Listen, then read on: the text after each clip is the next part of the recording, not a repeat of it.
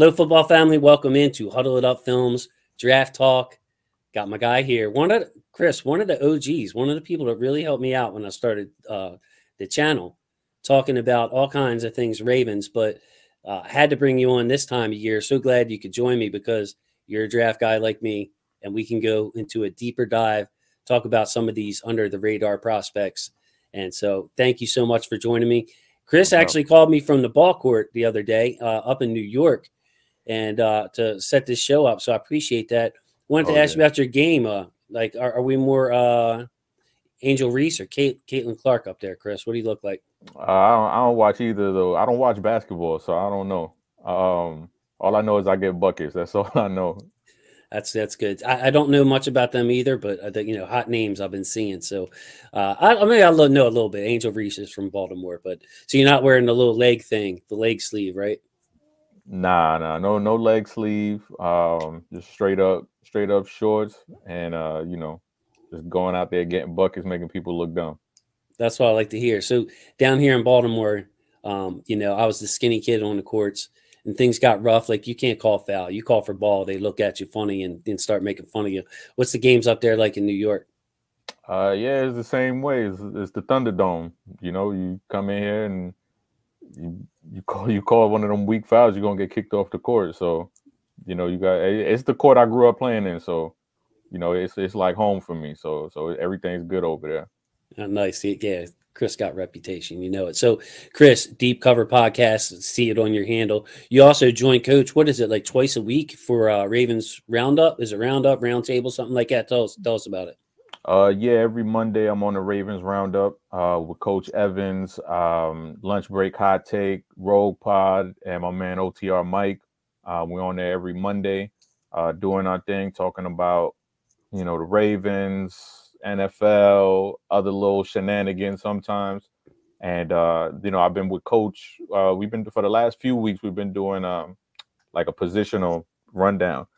Where he picks 5 guys, I pick 5 guys from a certain position, and we go through it. So the last one we did was the edge defender. So, you could check that out on Sip to Tally. And then next week, we're going to be wrapping that up and doing, DBs. So we actually just exchanged our 5 and 5. So I got his 5, he got my 5, and we're going to talk about some DBs. So I hope Cooper DeJean makes your list, because I seen you tweeting about him. Are you on there? He's not on my list, but he's on Coach's list. Okay, as long as he's on there somewhere. And I was actually in on the Edge chat. So if you guys check that out and pull up the chat, you can see my comments on the guys they were talking about. So, Chris, let's get into it. Some under the radar prospects. And everybody's been talking about the big guys. But before we get to that, there are 2 prospects that are projected to go around the first round. And a tweet of yours the other day, I'm not going to bring the tweet up because, it's going to be a little bit controversial for the old YouTube. But basically, the point was great. You got Graham Barton out of Duke. You got Jordan Morgan out of Arizona. Graham Barton, some people are saying, look, he's too small. He's not strong enough to stick at tackle. This guy's going to have to play center. And then you have a lot of people, the same people, who look at Jordan Morgan and say, man, this guy's a tackle all day. Their measurements are the same, Chris. When I looked at their tape, almost the exact same thing. 2 of the best left tackle tapes in the class, I think, consistent. And then when I watched Barton versus Florida State, Jared Verse and those guys, he did struggle a little bit with power. And then when I watched Jordan Morgan against Washington State, I believe it was, he did struggle a little bit with length and power. So I have the same kind of grade on them. I had a hard time putting them on my board. I think both go in the first round. What are your thoughts on the 2 of them? Or did you see them as similar as me?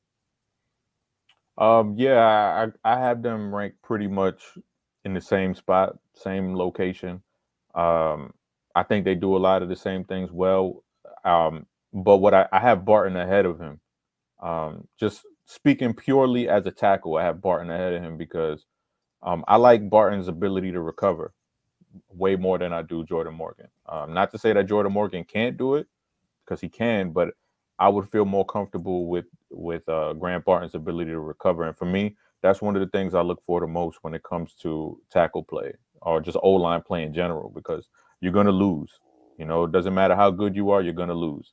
So how do you recover from that? That's what separates the good left tackles from the great left tackles are the ones that can be able to, just recover, be able to deal with that secondary move that a advanced edge rusher is gonna be throwing at them. So I like Grant Barton's ability to do that more than I do Jordan Morgan. But I like both guys, like you said. Yeah, that's a great point, because you are going to get beat. I mean, I can't really say it any better than you did. These NFL edges get paid too.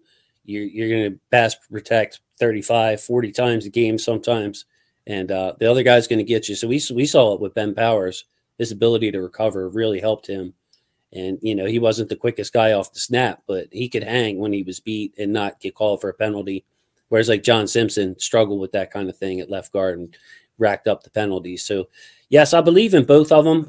I'm not sure if either of them can stick a tackle, but I would give him a try there. I think that, like, Jordan Morgan, to me, just to talk him up a little bit, his ability to anchor, I think, is just impressive, man. Like, his body control, and he doesn't play like an undersized player against some of these bigger guys. I think it's more like the counter moves and length that you're talking about, where he would get crossed up at the top of the rush and get beat that way. But I think both are excellent prospects.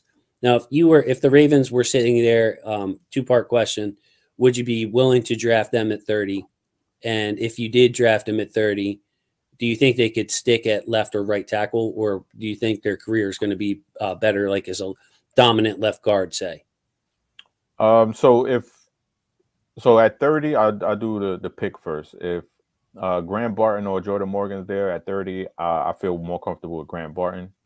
I think he's, like, to me, he'd be a no-brainer pick. Just in my opinion, I think he's a guy that, you could kick him on the inside. You could leave him out at tackle, whether that be right or left tackle. I think he has the feet to really do it. We've seen some success with another undersized guy in Patrick McCurry, and I think they win in similar ways. Patrick McCurry, doesn't have the arm length, the desired arm length that people like, but his ability to match and mirror and be able to just stay in phase with edge rushers. I think Grant Barton does the same thing well, but I think it's in a better package, so to speak, because he's bigger than him. He's a better athlete than him, because his pro day, he tested off the charts, and that's coming off of surgery. So, we're talking about a really, really good athlete. And then also, he played center in his freshman year, and a lot of people are projecting that's where he'll play in the pros, and that's fine. I think he could hang in on the inside too, but I would definitely give him the chance to see what he could do on the outside. I love it. So I have Barton all the way up at number 20 on my board, predicted first round. Of course, that's not counting the quarterbacks. So you take out, add the quarterbacks in there. Maybe he's 24, 25th in mine. So, I really like him. Morgan just a few spots below him at 26. And I think what separates it for me is like his ability to play inside. I think Barton transitions better. If he had to play guard for the Ravens, I think he could handle that. Whereas Morgan, I've never seen it. And Morgan just seems like more of a pure tackle to me. Right. Whereas Barton seems like a guy that you can move around. The McCary comparison, that's one that I had actually thought of myself and brought up. I would say like a better version of Patrick McCary if I was as a prospect, if I were to describe Graham Barton. Just excellent athlete. And Chris, Fautanu, I think maybe has the best left tackle tape in this class, but other than him, it's these two guys for me. Where do you fall on that? Just overall, left class? Tackles, like the whole class, left tackles. Like whose tape? Like if you just say judging the college player and not projecting them to the pros, I would say Troy Fautanu was the best left tackle tape I saw, and then Barton and Morgan right behind that. Is there anybody else you want to throw in there? Or definitely Joe Alt. I like Joe Alt a lot. I like J.C. Latham a lot, and who's the other one? I feel like I'm forgetting somebody. Troy Fautanu.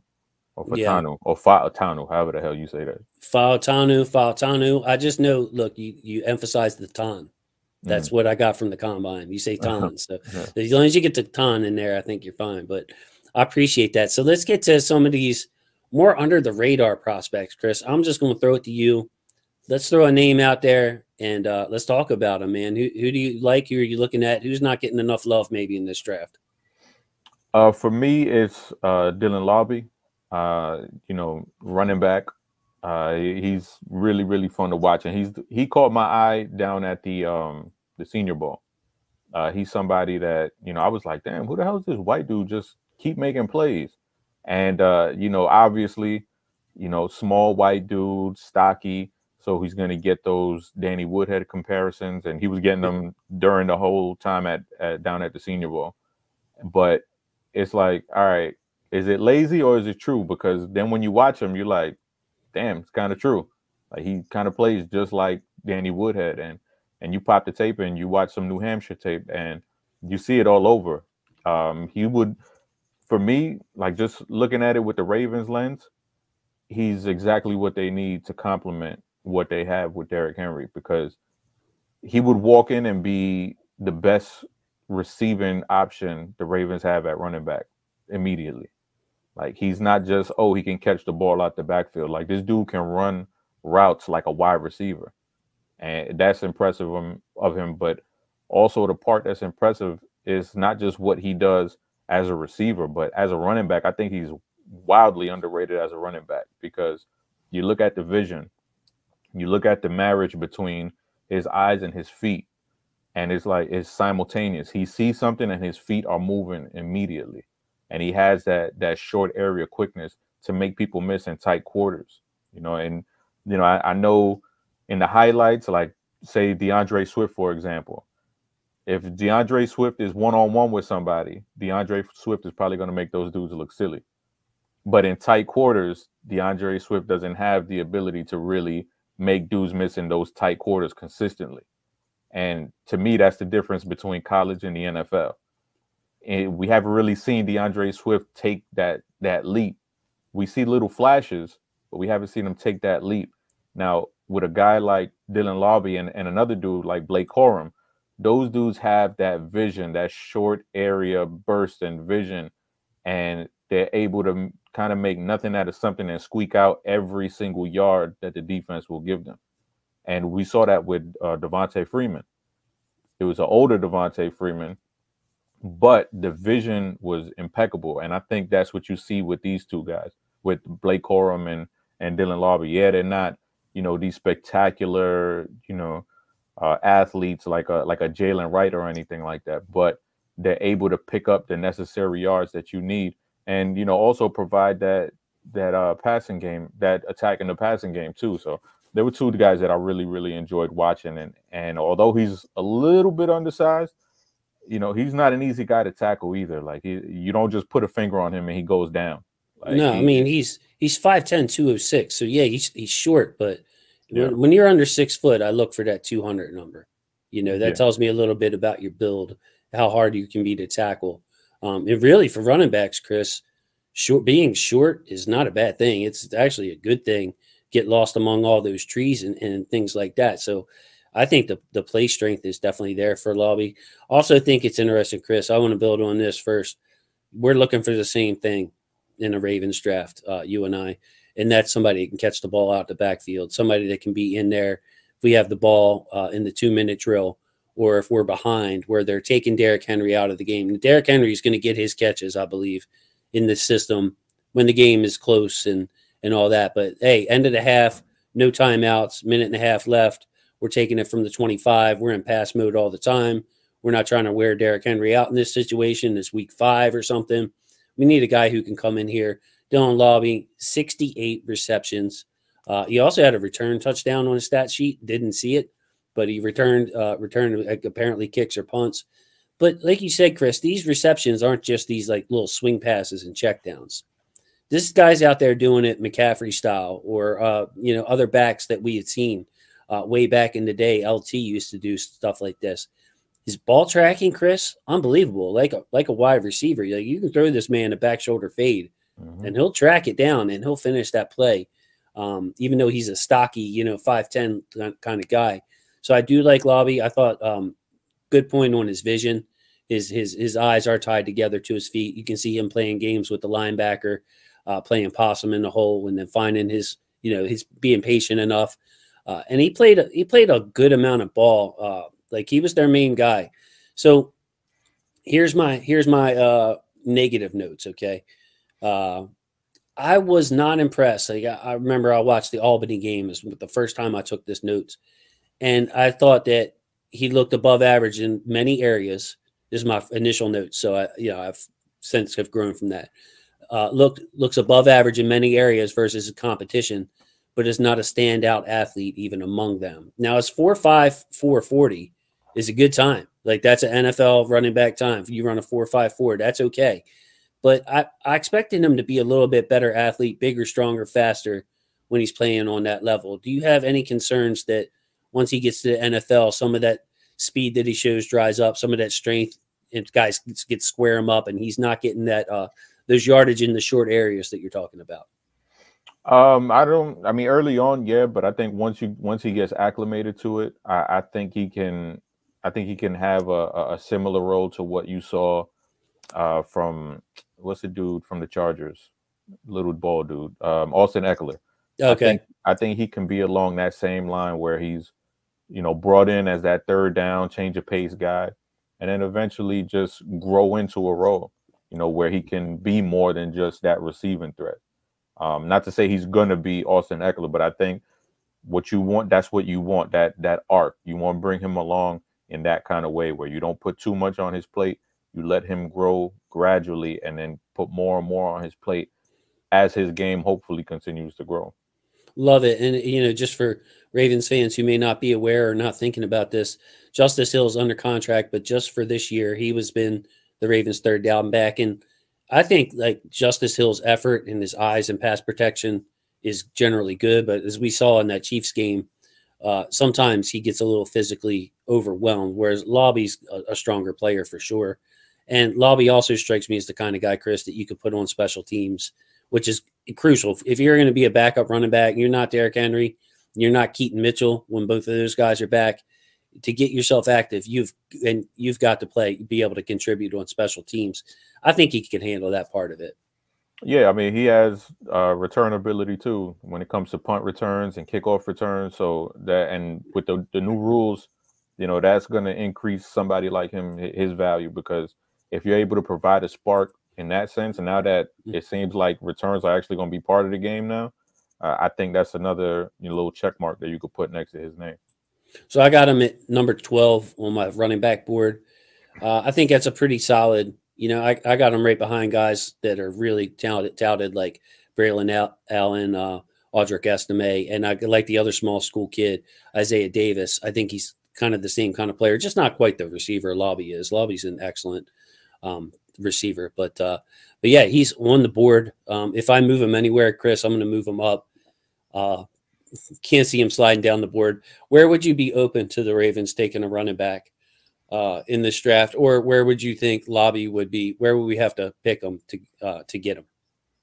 I'm going to guess like 5th round, maybe. I think that's a good little sweet spot for him, the 5th round, because I'm not sure one will go in the 2nd. So you got to think the run is really going to start 3rd, 4th round. And I think once those guys get taken, I think that's when you'll see, those later round guys. And I think the 5th round should be the sweet spot for him. One more question on the running backs. You brought up Blake Corum, fun player to watch. I wonder if he's my big question with him. I have him at number 5, so obviously I'm giving him a lot of love. I think that he deserves to be up there amongst the top running backs. My question is, he looks like a power scheme only back to me. Like I don't know if he can run this outside zone and anything off tackle. You want to go to bat against me on that, or do you kind of see him the same way? Yeah, I see him as diverse. I mean, I think he has the skills to thrive in multiple schemes, in my opinion. It's just Michigan, you don't really get a chance to show off, your chops. I mean, we've seen a little bit of his receiving skills, especially in that Alabama game. He was wide open, but we saw those skills. But at Michigan, you're not going to really get a chance to really show up, because we know what they're going to do. They're going to line it up and they're going to run right down the defense's throat. So, but I do like Blake Corum quite a bit. Just same kind of things as far as the vision, being able to pick up those tough yards, and to watch him do it against, defenses like Alabama, and, going up against that Michigan defense in practice. He did it multiple years. So it's just about him being able to stay healthy and just show more of those receiving chops that he wasn't able to show at Michigan. Did you rank them? Did you rank the running backs, and where did you rank Corum if you did? No, I didn't rank.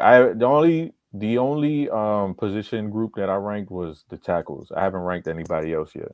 All right, so I got Jalen Wright as my number one, which is kind of a dark horse. I mean, he's explosive, but everybody's got Jonathan Brooks number one. Jonathan Brooks coming off that injury, so I kind of slid him down. And then my starting position player is Marshawn Lloyd. I've been going to bat for him since before he started moving up the rankings after his testing, man. I love Marshawn Lloyd's. They ran a mesh point a lot, and I love his ability to catch the ball off schedule. Caleb Williams running around, Marshawn Lloyd catching his eyes. I have Brooks at 3, Benson at 4, and Corum at 5. So that's how I line them up right now, man. Okay. So hey, who else? That's Dylan Laube is a great choice for this show. Who else do you have, Chris? Who else should we talk about here as under the radar type prospects? Javon Baker, out of University of Central Florida, wide receiver. He's somebody that I don't understand why he isn't spoken about more. You watch him run routes, and he's a route running savant. There are things that he does as a route runner that there are guys in the league who haven't even flashed being able to run routes the way that he does. And, that's a huge compliment to him, because to be able to do that in college, in an offense that isn't really, high powered like you see across the country, I was pleasantly surprised with his game when I actually finally got to watch him, because it was super, super impressive of him. And, you see him make these acrobatic catches, and it's ridiculous catch after ridiculous catch with this dude. I think he's not going to blow you away with his athletic skills as far as, the 40 time, his height, his weight, any of that kind of stuff. He's average at best, but it's the nuance in his game within his route running. Like, you see him kind of toying with cornerbacks. And for somebody to have that kind of confidence as a college player, you want to see that grow. And you want to be able to cultivate that and put that in an offense where he's not the main guy, because at UCF, he was the main guy. He was the focal point. But now if he's a number 2, number 3, now he's doing that against, your slot guys. And to me, that's exciting. I don't think he'll ever be a number 1, but I think he could be a damn good number 2 eventually if he hits, his ceiling. I love it. I love it. So a lot of times, Chris, man, this is why we love the draft. The scouting reports that we have on both of the guys, well, you can do this, you can't do that, does this really well, hasn't shown this, are mostly the same, but it's like weighing those things and how they translate is the art in it and making lists. So, my notes are very similar to yours. Like I wrote down A+ body control. He's downfield. You're talking about the highlight catches. He is just, I think his savant, his major league ability is to track the ball and to somehow contort his body. He's got decent play strength too. He's over 200 pounds himself, 6'1", 202. Long arms, 32 1/4. That don't hurt when you're trying to catch the ball and sky over people downfield. But yeah, he was a tougher evaluation for me because he was consistently underthrown. So it looked like I was really betting on this combine. I couldn't tell if he was a little bit slow-footed or if it was the quarterback thing or what. He ended up running a 4.54, which isn't the end-all be-all. It's just a track event. It doesn't play speed. But I think that's about right. Like, he's a low 4.5s guy, play speed to me. But I did have the trouble judging that. I think if we differ on anything, I thought that his route running was very good. I thought he uses his leverage and his play strength when he's setting up these guys. Like, he'll get you leaning and then break it off. But I think he has a lot of cleaning up to do in his route running, and I think that should be seen as a positive. Like, when you get him in the NFL coaching room and that kind of thing, where he could actually be a lot better at route running. I think he's I think he's just relies on his natural ability to like set guys up and not really get quick in and out of his break. So I would like to see him, if he can, get a little bit faster, a little bit quicker, work on his body and work on his route running. And I agree with you. I think he could be a number 2, 3 type option in an offense. Yeah, for sure. You know, fit is going to be big, you know, with any player. But with a guy like him, you don't want him to go to a place like New England. And, you know, Right. you want him to go to a place that has some established vets already, where he can sit behind and, you know, not have to walk in and be a team's number 2 right away. He could be a number 3, a number 4, and come along slowly and not have too much put on your plate. Because when you have too much put on your plate and you're not ready for that, you have your Quentin Johnsons of the world.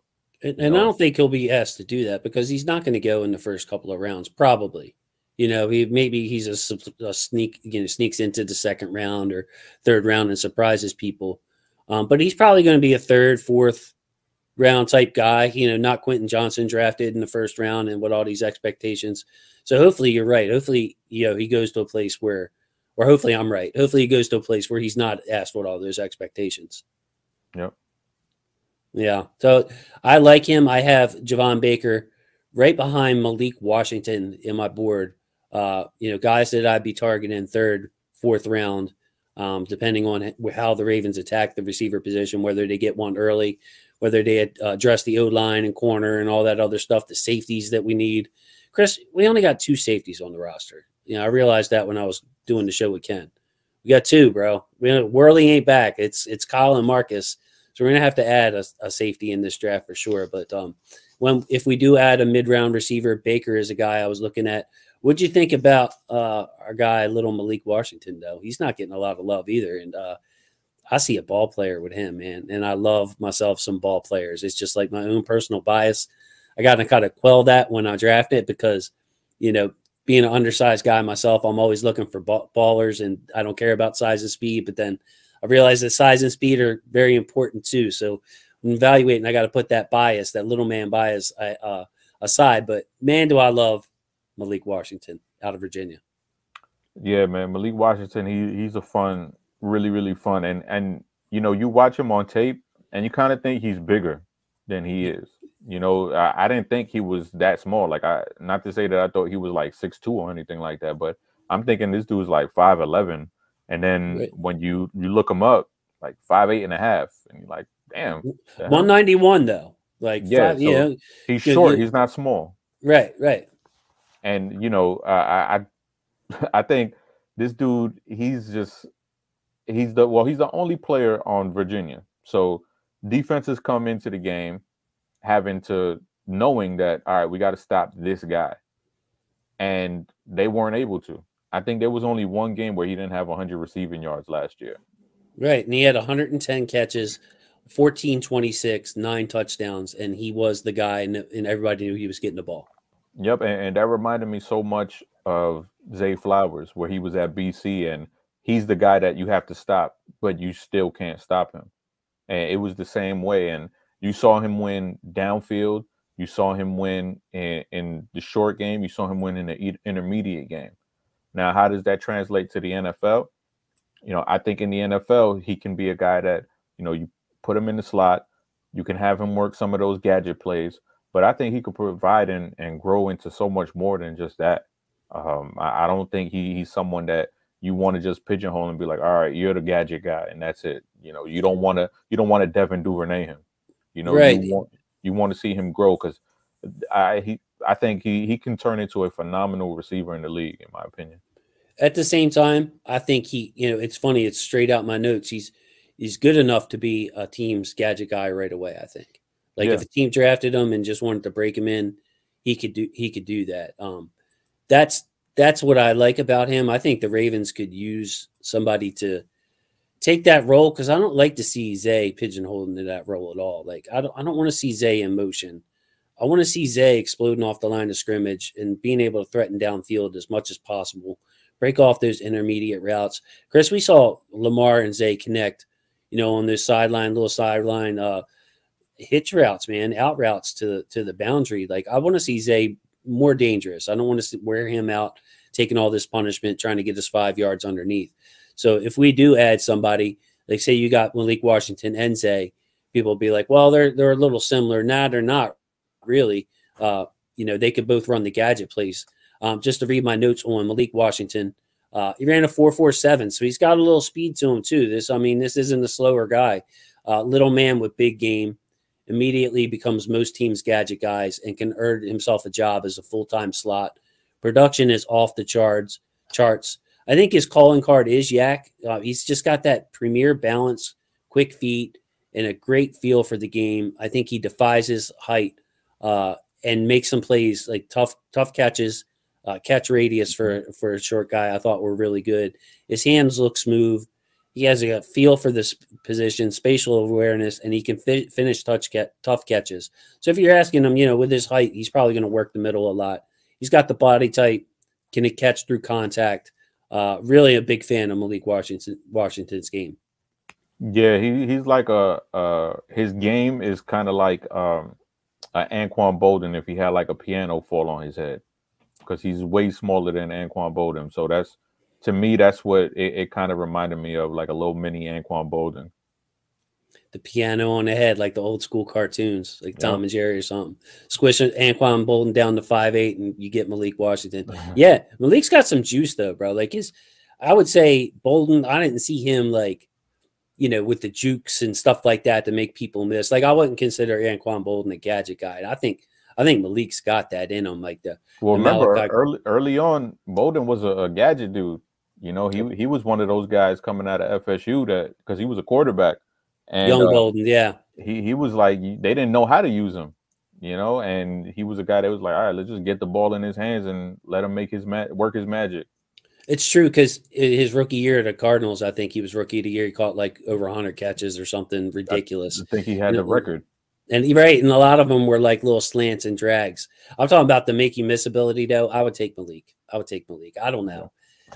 Maybe we differ on that one, but yeah. So, Chris, 2 4th-round picks. We got a 3rd-round pick. You'd be cool with taking them somewhere in that range.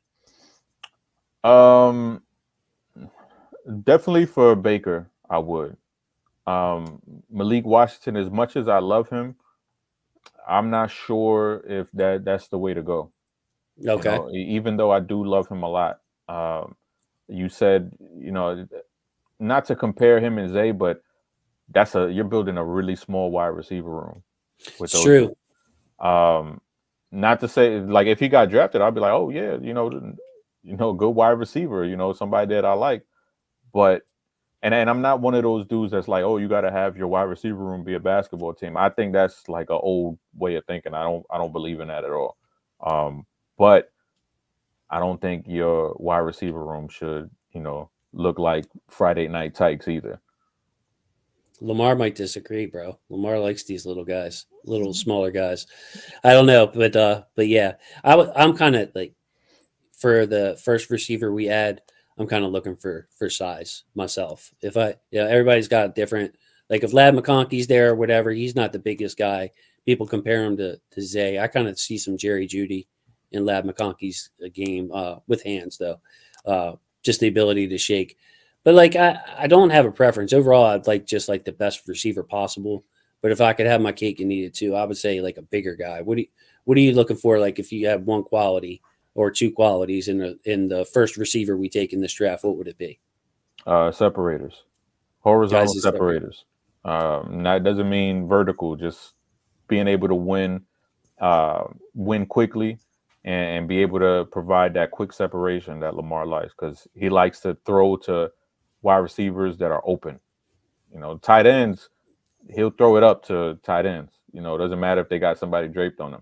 But for wide receivers, for whatever reason, he's not comfortable with that. He'd rather see the guy open and then throw the ball. So one of those kind of like a Ricky Pearsall type, one of those guys, like even a Troy Franklin, to go down just a little bit more. I think those guys are more horizontal separators that would fit with Lamar's play style.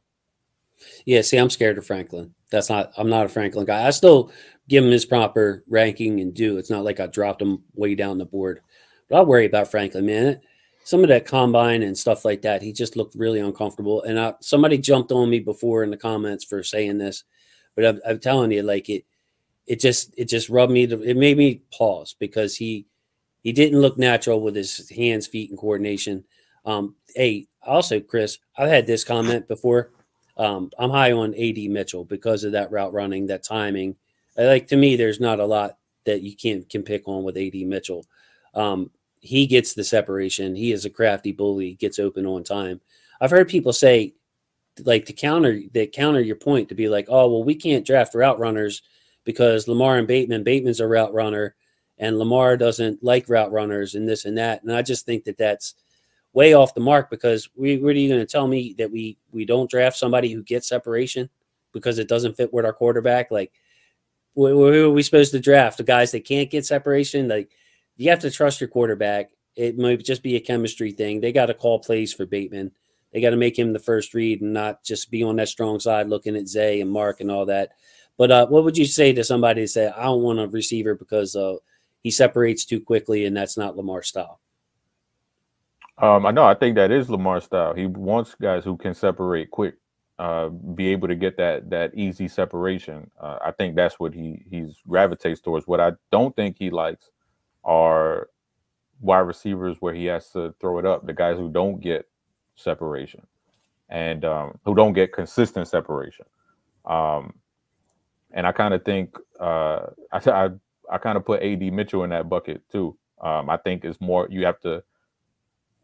about trust with AD Mitchell and throwing it up to him. I saw, there's some routes like in the Alabama game where I think he gets number 9 on a stop and go.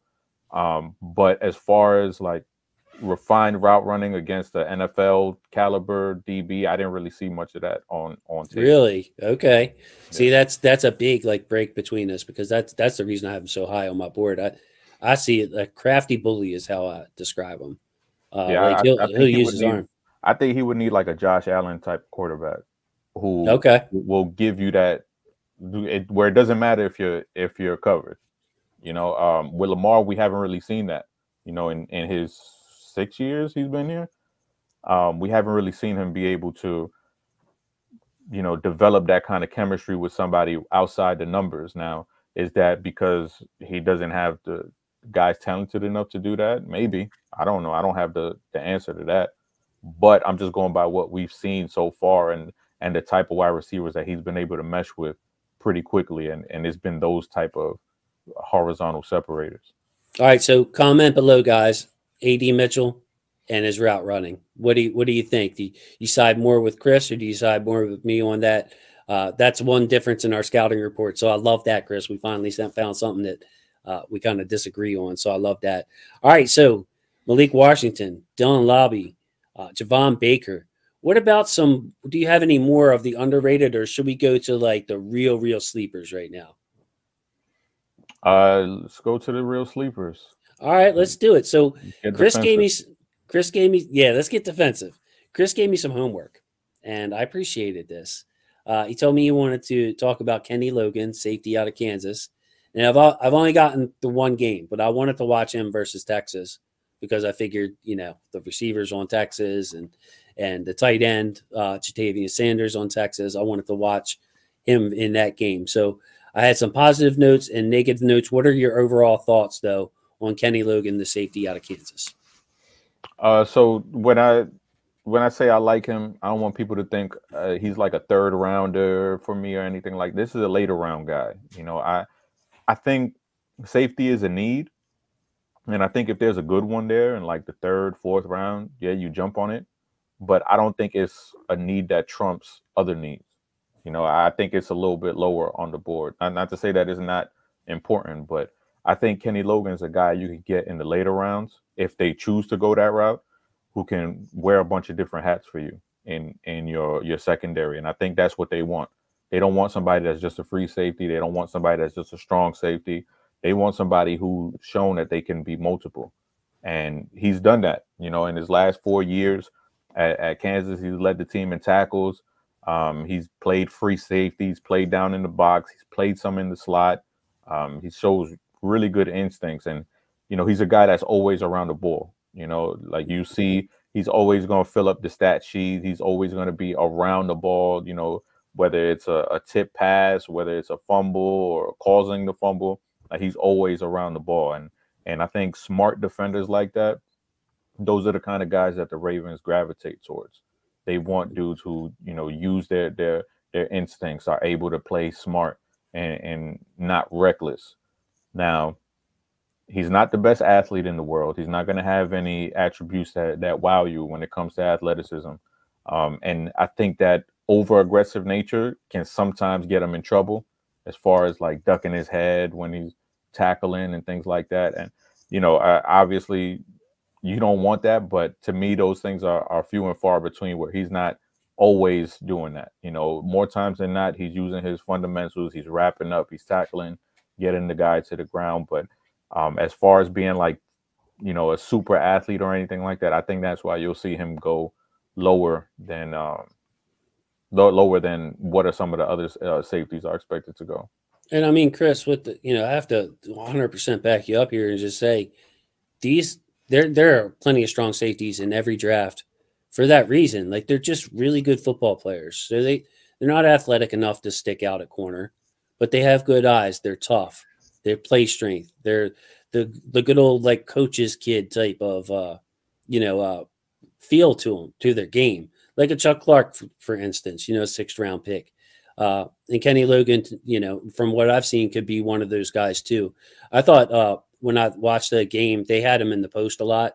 I didn't like him at the free safety position. Obviously, like his body type looks more like a strong safety. You could see his play strength. He stuck Jonathan Brooks on one of these plays. He was being blocked and fought his way through the block and took on Jonathan Brooks, who was, obviously already at the second level, and stopped him pretty well. Like, he had to take a little bit of the bullet for the team, which is strong safeties have to do that, Chris. You can't always be flashy and make those Patrick Queen type tackles where you're chasing somebody down. Sometimes you got to take the bullet for the team. And I like that about Kenny Logan. I noticed though, one play, did you see his eyes deceive him? I know you mentioned him being over aggressive.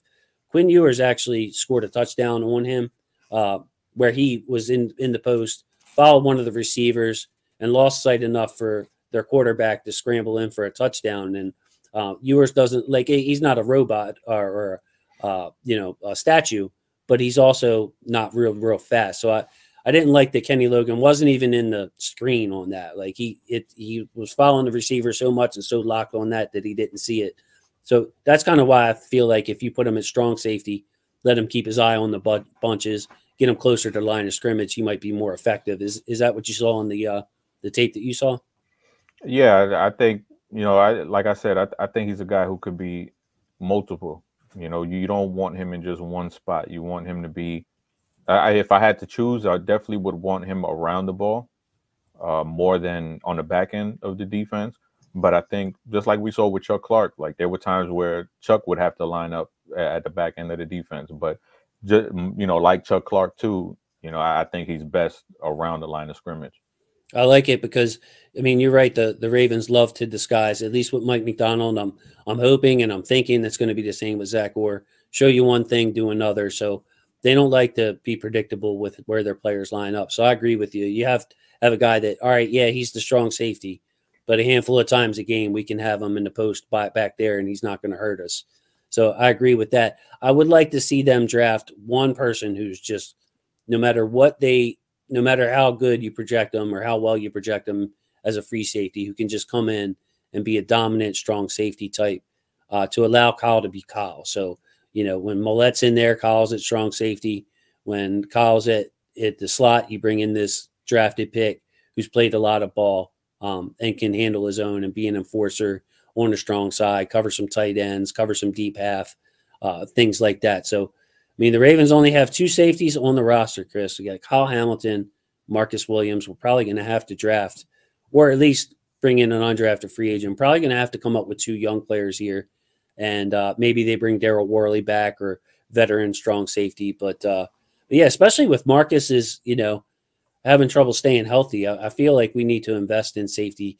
To me, like I'm higher on getting the safety. If it was in the 3rd or 4th round and a guy like Jaden Hicks is out there, or Javon Bullard or one of my top safeties is there, I wouldn't be upset if we like passed on corner, got our safety first, and then took advantage of this deep corner group and took our corner after that. So, yeah, what do you feel on like the overall state of the safeties for the Ravens?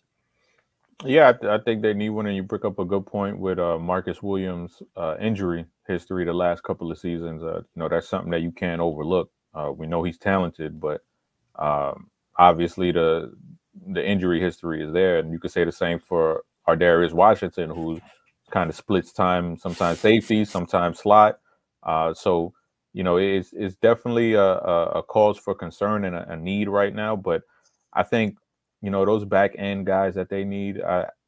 There's so many safeties still out there right now, and I think obviously you got the draft coming up, but I think those are holes that you can probably fill in easier than offensive tackle, guard, outside corner, edge rushers. So I think those are spots where it'll be a little bit easier to fill in than those other premier positions. Absolutely. Absolutely. Like you have to be a certain body type to play tackle. You have to be a certain body type to play corner. Mentioned this on Ken's show. If you're about 6'1" to 6'3" and weigh 230 pounds, you are a you're a linebacker in this draft. Like it's amazing how specialized these guys are. When I was typing in the heights and weights for all these guys, I'm like, all right, yeah, let me guess. 6'2", 232. That's going to be right around where all of them are. But for safeties, they're just good ball players, bro. They they're not corners, obviously. They're not the athletes of the corners, but they're just excellent ball players. And I think that you mentioned there's a lot of good, strong safeties out there still unsigned.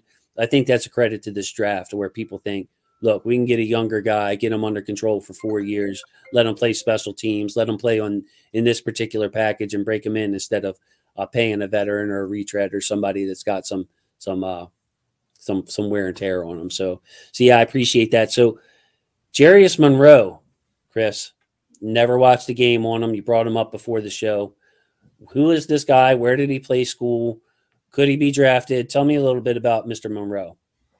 So Jarius Monroe, he's a guy who I've been wanting to get tape on, and I was able to finally get my hands on some all 22. And I'm excited for him. He's a guy that I've had my eye on because I watched him. I think it was USC. He's from Tulane, first of all, from Tulane. So if you know about Tulane, you know that they've been building up their program, and they upset USC in the bowl game last year. So he's actually came on my radar last year. I was like, oh, I got to keep an eye on that dude. And came in this season, had another good year. Led the team in interceptions for the second straight season. Former Nicholls State, and whenever I hear Nicholls State, I get the warm and fuzzies for my man Ladarius Webb, because I was a huge Ladarius Webb fan, and that's where he went. So he was at Nicholls State for a little bit, then transferred for Tulane. He's been there for the last 2 seasons. I was really, really looking forward to his pro day. After a couple days, they finally released his combine numbers. His pro day numbers. They weren't good. I'll leave it at that. I think he ran close to like a high or mid 4.6, and at cornerback, it's not going to fly. And you can see that on tape. He's a guy that his play style kind of resembles a little bit Josh Norman. Okay. Kind of like you want him to be a zone cornerback where he can just sit back, have some depth in his route, and play the quarterback's eyes and be able to click and close. That's where he makes his money, his click and close ability. Has really good ball production. I think he was the Shrine Bowl MVP too this season, and he's incredibly instinctive, and just like with Kenny Logan Jr. I like instinctive players. I like smart players. I like physical players, and Jarius Monroe, he's all of that: smart, physical, instinctive. Had 7 career interceptions, 51 career passes defended. But I think he's a guy who you probably would either move to the slot or cornerback. Right. Yeah, I'm looking at a scouting report, Lance Erline scouting report here. 6', 204. So he seems like he's stocky enough, big enough to where he could transition to safety or slot. Well, if he's just long speed is his weakness. But he says strengths, body type can be classified as big, long, and strong. Finished college with 46 pass breakups and 7 interceptions over 5 seasons. So he's an older player. Builds downfield wall with size/length that is hard to throw over. Good high-low balance from underneath in two deep zone. And he's an above-average tackler with strength to stop the carry. Weaknesses: has trouble matching press release. He allows early separation. Too upright and straight-legged when covering in space. Transitions, step slow, lacks speed. He needs to trust his technique better. So it sounds like a very instinctive football player that just might be, not enough athletic enough as far as speed and quickness to play corner. Let him play in zone. Let him come up, smack people, and make plays. Yep. Yeah, I agree with that. I think this dude, he's a fun little project that a team can have. I don't know if he'll be 6, 7, even priority free agent, but I think this dude has something there where you can mold him into a really nice contributor. Very nice. I'm going to try to find what I can on him. Then, I love this. This is what I love is like I'm getting homework assignments, some other guys, asking people, who do you like, and that kind of thing. So it's that time of year for the draft. So Chris, what do you got going on? Do you have plans on draft night? Anything that you want to promote, plug? Who are you going to be with, Coach or MC and Carrie? What's going on? With all 3 of them, it's going to be me, Coach, Carrie, everybody on the Ravens roundup. That's lunch break, hot take. Big crew. OTR Mike and don't forget about Hendo. Yeah, don't forget about Hendo. That's my guy too. I like to try to get under his skin. The Rogue Pod. So we did it last year. It was a lot of fun. Coach was like, all right, we gotta do it again, round 2. So we're gonna do it again for the first night of the draft, and I think the second night. So we'll be doing that over at Sip to Tally. So that should be fun. And then we got some episodes of Deep Cover coming this week. Well, next week. So when is the bracket show where you go to bat for your guys? And will my guy AD Mitchell be in the bracket? AD Mitchell will be in the bracket. So what we're going to do first, we're going to do our 7-round mock draft, where we go through the mock live and we talk through the picks. So we're going to be doing that this Sunday. That's me, Mike, and Carrie on the Deep Cover Pod. And then later on next week, we're going to be doing the bracket show. Okay. So that's my favorite show. I've said it on Twitter and stuff. My favorite show that you guys do every year. They if you haven't seen it, guys, they come really, really close or nail the picks. What is it? You nailed the last 2 picks, and then last year Zay Flowers was a finalist in that show. What do I got that right? I think we did. I think we got I think we were like 3 or 3. 3 for 3, and then last year, wasn't it Joey Porter versus Flowers? Yeah, so it was Joey Porter versus Zay, and I think so. We got to blame Coach for that. Coach, he'll tell you he takes the L for that. But he picked Joey Porter because he said he thought that's what the team would do, but I believe he wanted Zay. So we kind of give him a little, a little pass there because he wanted Zay, but he thought the team would take Joey Porter. But, hey, man, both of them played really well. Porter was a finalist for Rookie of the Year. I got a lot of flack for having both of those guys high on my board last year. I think I had Porter like 9th or 10th and Flowers at 12th. So, I love both of them. Yeah, this great show. Chris, welcome to join me day 2 if you guys aren't getting together. Just to let everybody know, we'll be here. We're going live at 9 o'clock day 1, draft coverage, and then we're covering all of day 2. I will have Debonair Dev Panchwa will be here. You have his partner, Nikhil Mehta, Voss and Yuri from the Ravens Way. We'll also have Jordan and Gabe from the Ravens Situation Room. And they'll be in and out. I'll have at least a few guys with me the whole time. So we'll keep it fresh, keep it fun. And, yeah, dude, if you're not doing anything on day 2, please let me know. Stop by for at least a half hour, something like that. And we talk about these day 2 picks because cool. Can't wait, man. It's that time. It's a good lineup. A lot of friends in that lineup, and shout out to my man Dev. Dev is, well, he used to live close to me, but you know, he left me. So shout out to Dev. Uptown girl, Dev. Yeah, nah, Dev is in the burbs now. So shout out to Dev. All right, yeah, shout out to Dev. Love those guys. Can't wait. So Chris, thanks so much for coming on. Really appreciate you. No doubt. I'm going to go ahead and wrap this up. Just want to say, you know, thanks to my football family. I love my football family. We'll have some more episodes coming up soon. Thanks, everybody, for your support. Chris, say goodnight to the people, please. Peace, people. Thank you for watching.